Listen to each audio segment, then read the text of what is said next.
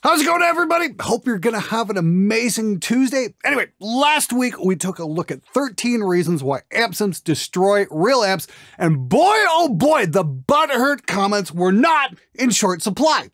Like this one. Amp sims will never be the same as a real amp! Just like to say, Best Ross, thank you so much for getting to the point quickly. Thankfully, most of the comments weren't like this whiny suckle. Here's the thing, I mentioned at the end of that video that I'm gonna do a video on 13 reasons why real amps are better than amp sims. Maybe you should try watching the video before you decide to leave your very special and highly intelligent comment? Maybe. That is, if having an attention span longer than a goldfish isn't out of the fucking question! But enough about the knuckle draggers and their incredible observations. Let's take a look at 13 reasons why real amps are better than sims.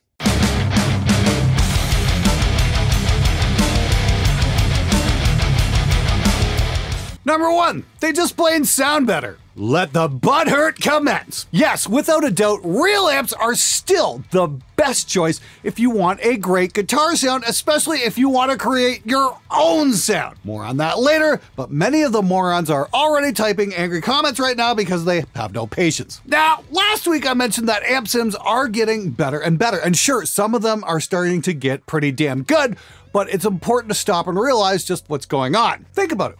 Amp sims are just that. Simulations! They're trying to be the real thing. Dozens of amp sims come with a pretty faceplate that might look like a Marshall or a Rev or a Mesa, maybe even one of these one day. But the truth is that most of them don't even sound close to the real thing, especially with everything that actually goes into creating a guitar tone. Number 2, choice paralysis. So what is choice paralysis? Well, there's so many choices out there on the market, it can get really easy to second guess yourself about actually buying something. Just think of how many amp sims are out there and how many more are coming out every single day. In this case, having too many choices might not be such a good thing. Sure, there's also many guitar amps out there, but most of us can't afford to own several thousand of them at the same time. And finding out what's good can be a lot easier, especially if you know what to look for.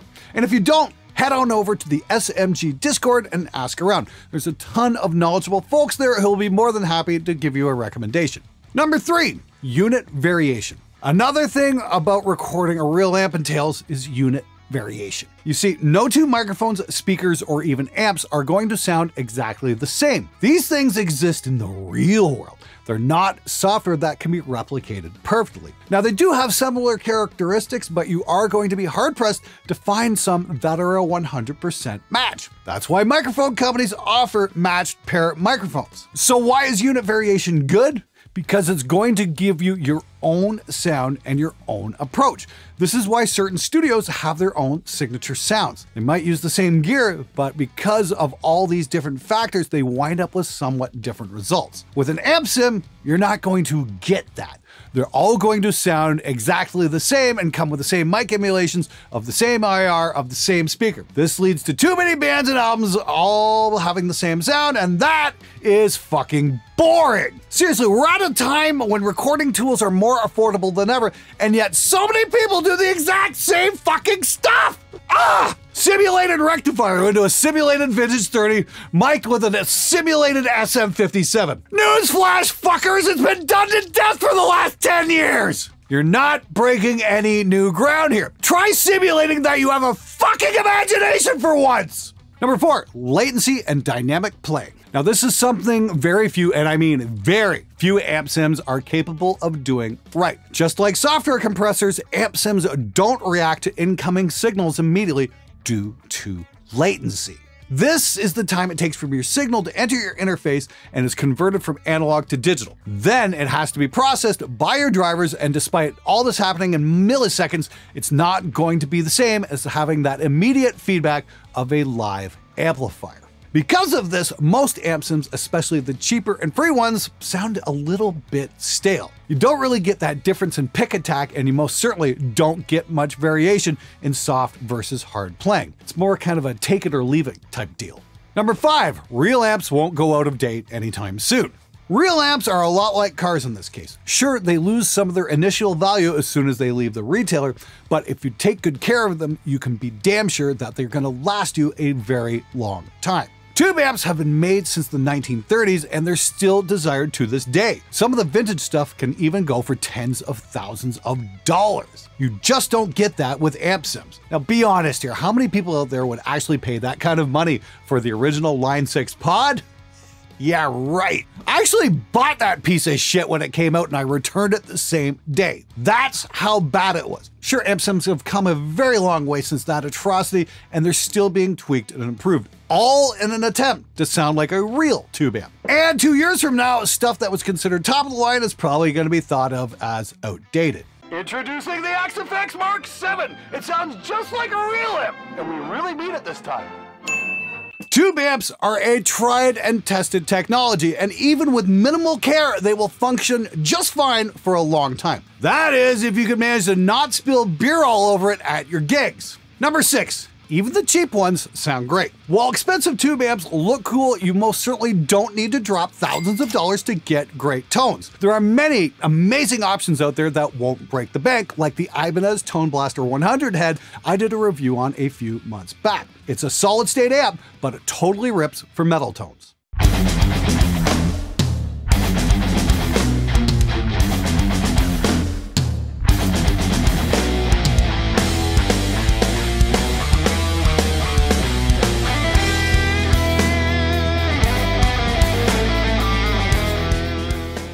Hell, I've still got my PV Windsor that I got brand new at a Guitar Center for a whopping $200.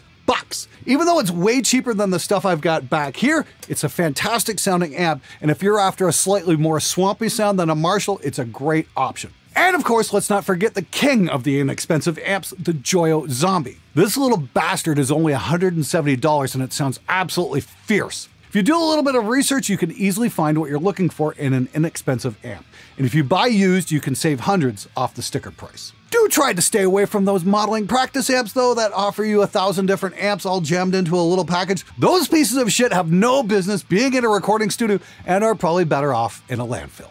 Number 7, they look cooler and they're great client bait. Like I mentioned in the last video, guitarists are massive gear nerds. And nothing gets a guitarist's blood flowing to his nether regions like a wall of expensive tube amps. What's more impressive? Some pixels on a computer or a physical real-world item capable of utterly crushing somebody's eardrums. Duh! When clients come into your studio and they see that you have a wall of tube amps, you can bet that they'll start throwing money at you right on the spot. All right, calm down. This actually ties into the next reason. Number 8, they offer something most people don't have.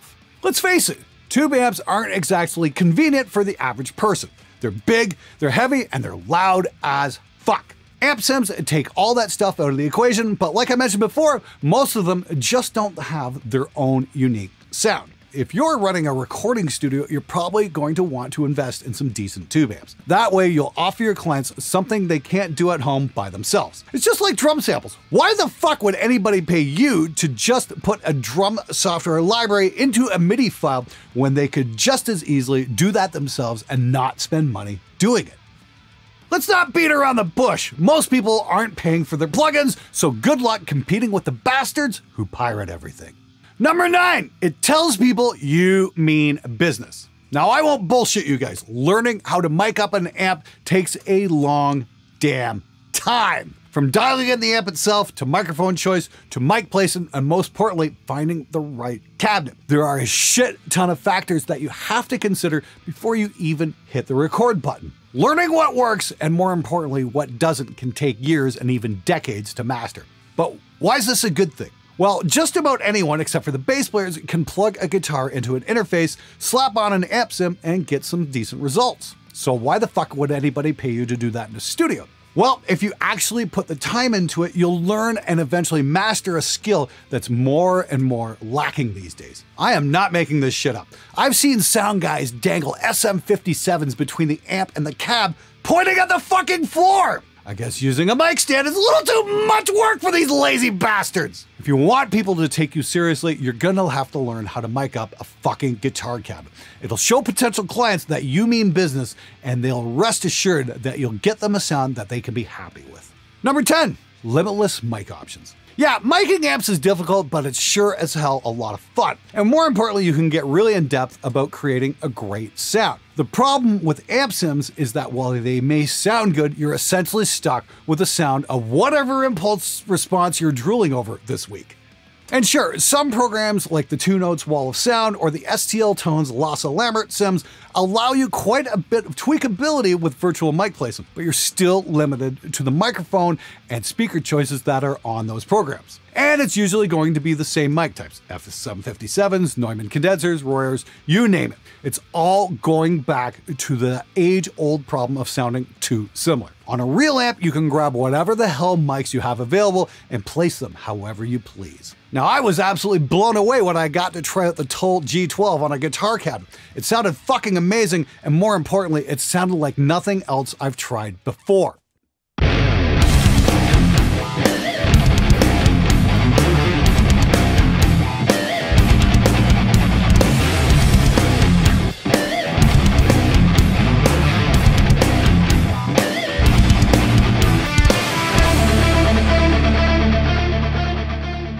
Experimenting with all sorts of different mics is going to allow for far more variation in the sound than you're looking for, and you might just find something that really stands out.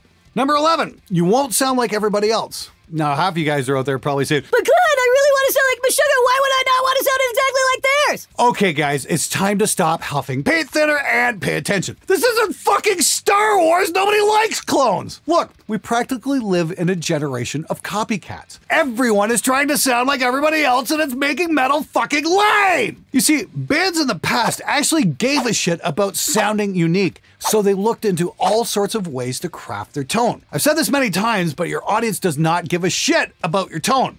But I would like to amend that statement. Your audience might not care about your sound, but if you're all going to use the same one, they'll brush you off like the uninspired imitation that you are. It's bad enough that Facebook groups are an echo chamber. Don't turn an entire music genre into one as well. Number 12, they'll retain their value. Get out your coffee, everybody, because we're about to enter boring time. Some of the liberal arts students might not know this, but there's this thing called supply and demand. What does it mean? Simply put, the more something is in demand, the more companies need to meet it with their supply. However, if it's too much supply for something but not a lot of demand, that particular item isn't going to be worth all that much. And that's why people don't make money with their music. Let's be very clear here, guys. Nobody's really that excited to hear yet another death metal band with a rosebush logo. And that's the thing about amp sims. Their supply is fucking infinite. They're a software program and they can be copied infinitely. A real amp takes an entire factory to assemble, not just a guy sitting at his computer wearing nothing but shit-stained boxers. That means when you buy an amp sim, you might have that program forever, but it's also pretty much worthless. On the other hand, if you buy a real amp, it's going to hold some of its value. So if one day you decide that you don't want it anymore, or you have to bail your drummer out of jail because he got arrested for selling meth again, selling your amp won't be that difficult. On the other hand, good fucking luck selling someone your amp sim license. Hell, most companies won't even allow you to resell your license. So in that case, you're pretty much fucked. Number 13. Hybrid system. Lastly, let's take a look at one of my favorite ways to record real amps, the hybrid system. This is a great alternative to doing everything softer. Get yourself a real amp and a load box like a 2Notes Captor X, and you're good to go. Keeps the noise down and sure as hell keeps the neighbors happy. You can take the cab micing completely out of the equation and let people much smarter than you do the heavy lifting when it comes to mic placement and speaker selection. This way, all of the snobs won't bitch at you. "Oh, you're not using a real amp." Because you're using an actual real amp. You'll have the response of a real amp with the convenience of impulse responses. What more could you want? Oh, and just a little hint, if you like working with impulses, you're sure as hell gonna love what's coming out from Spectre Digital early next year. Okay, that doesn't fucking make any sense. Okay. Well, expensive. Ugh. Well, expensive tube amps look good. Okay, one more time. Number 9. Number mine? Yeah, number mine. Number 9. Ah! Wrong button. Oh, fuck, that's not hitting play. Number 2. Choice paralysis. That's it. Number 2. Choice paralysis. So what is choice paralysis?